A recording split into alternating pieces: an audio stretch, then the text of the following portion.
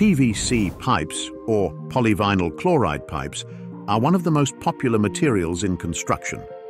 Whether it's in plumbing, houses, and other projects, these pipes are great choices because of their lightweight, resistant to corrosion and chemicals, and easy to install nature. This facility has realized the demand in PVC pipes, and they are one of the many factories that help meet these demands. In today's LORD GIZMO video, we will take a look at how they manufacture these gigantic PVC pipes. But before that, please don't forget to give this video a thumbs up and subscribe to our channel for more related videos.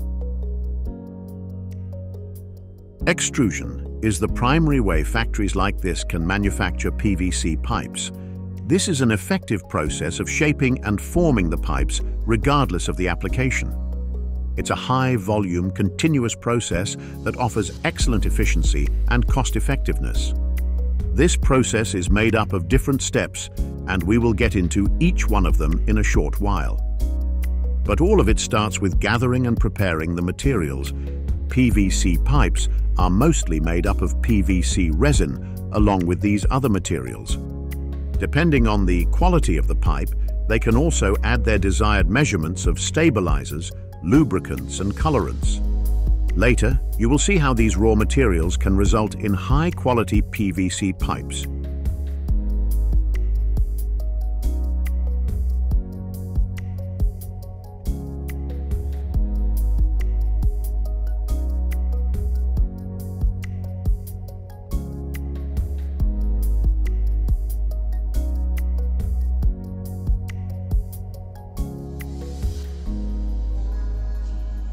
Once all the materials are gathered, they will be placed inside this huge container so that the workers can proceed with melting and mixing them.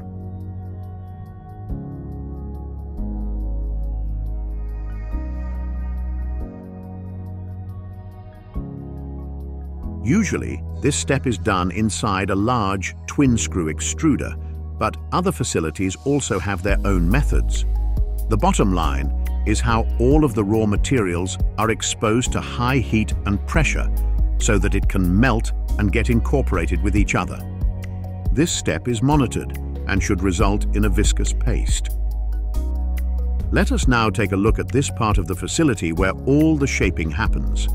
Since the PVC pipes they will be making now are larger than the usual ones we see, this whole step takes up a large area of the facility. The shaping of the pipe is done through the help of programmed monitors that watch over these custom-designed dies. It is important to know that these dies are made up of durable materials like steel or high-strength alloys so that it can keep up with the requirements in shaping PVC pipes. Depending on what the factory is currently making, these dies are also able to make pipes with different diameters, wall thicknesses, and even incorporate specific features like grooves or ridges. Majority of this step is done mechanically, so the workers just need to make sure that the molten paste for the PVC is fed inside the die. Then they will continue to monitor its condition through monitors and computers inside the facility. Even though they have successfully melted and shaped the PVC into the desired form, the process doesn't stop there. They still need to cool it down and allow it to settle to its final form. In PVC pipe manufacturing, cooling plays a vital role in solidifying the final shape and achieving the desired properties. To do this, they place the PVC pipes inside this chamber where they will go through rapid cooling. This prevents the plastic from sagging or deforming as it solidifies. There are different ways to go about this whole step. There are facilities who might use water baths or even vacuum tanks, but for this facility, they use water sprays.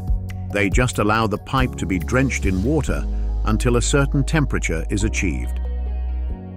Once they have completely cooled down and have fully solidified, the workers will start removing them from the chamber and transferring it to another machine. This time, they need to fasten the whole thing with machines because they will start with the cutting. In this facility, they cut the PVC pipes using high-powered saws because these make cleaner and more precise cuts. This method also helps make this step easier, even on large volumes of pipes. This machine cuts each of the pipes according to how long the factory intends them to be, or depending on what the project needs. Right after the cutting, some of the workers will go near the pipes and do their pre-assessment of the pipe's qualities. Most of the time, this is done to determine the size and measurements of the pipe. This is very crucial for the next step too, because this is how they know which seal or grip to add.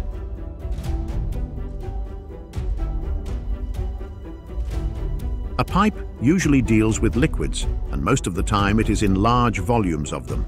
This is why factories and facilities make sure that the pipes they produce do not leak. They do this through adding sealants or grippings at the ends of the pipe. The process is simple. They just allow this machine to shape the ends of the pipe and add the grip. This also makes sure that the connection between one pipe to another is seamless and strong. In specific applications requiring unique properties, like enhanced grip or chemical resistance, specialized coatings containing rubber or rubber-like compounds might be applied. However, this isn't a standard practice for regular PVC pipes.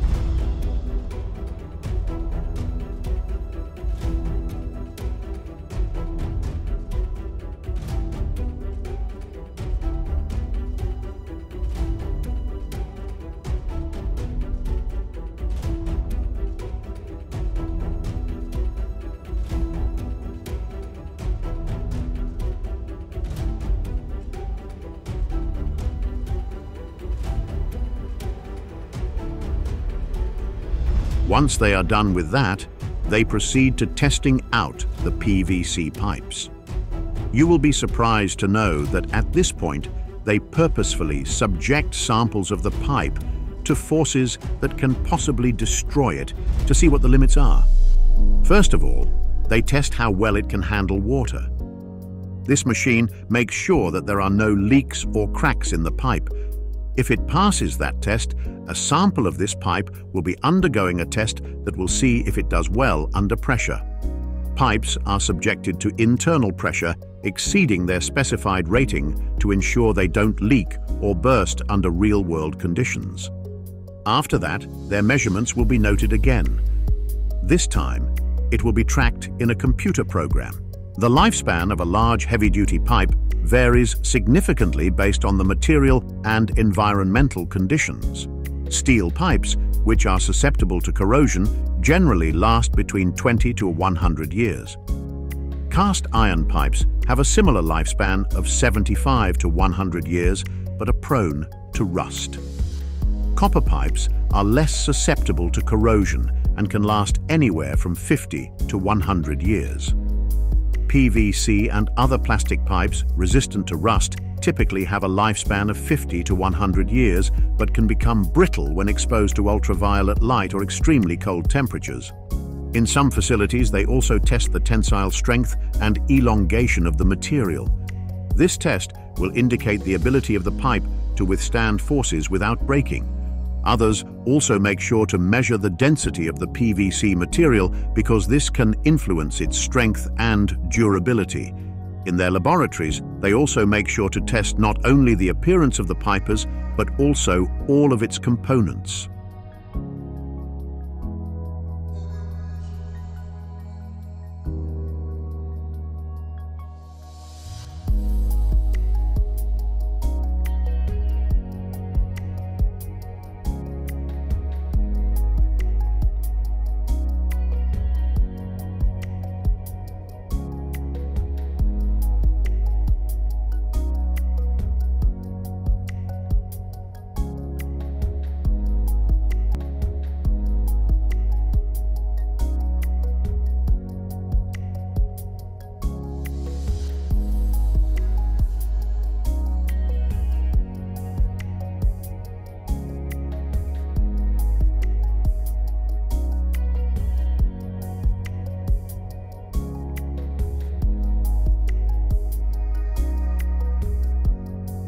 Now that they have checked all of the factors that may affect the pipe's quality, they prepare it for shipment.